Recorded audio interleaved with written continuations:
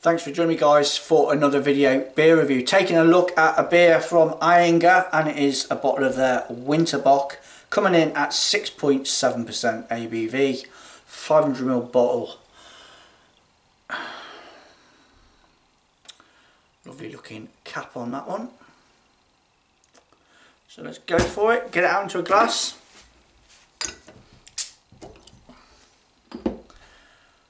Touch of smoke on the opening.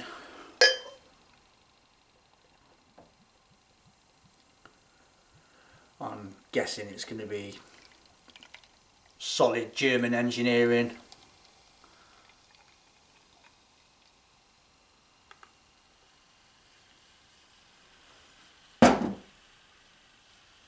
It's in a way. Yeah. Again, I suppose a deep mahogany there, a little bit of carbonation. Ed's disappeared. Let's get a nose. Yeah, bit malty, toffee.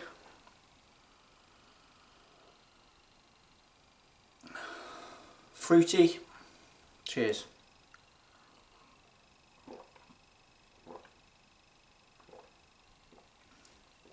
It's bloody cold as well. Note to myself, when I want to do a beer review in the evening, to turn the bloody heater on in here.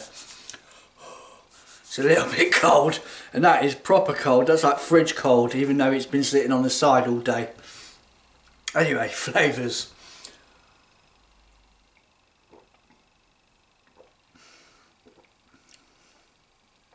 Again, for me, it falls into that category of thin body, but loads and loads of flavour and a kind of weird richness about it, because it does come through sweet maltiness, breadiness, toffee,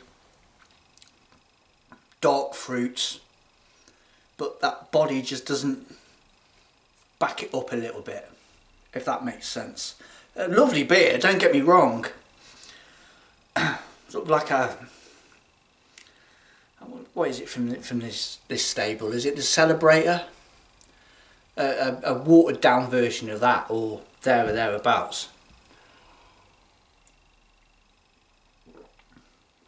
But yeah, all the same, still mighty fine liquid German engineering really from Ayinger. You know, again, a brewery steeped in history.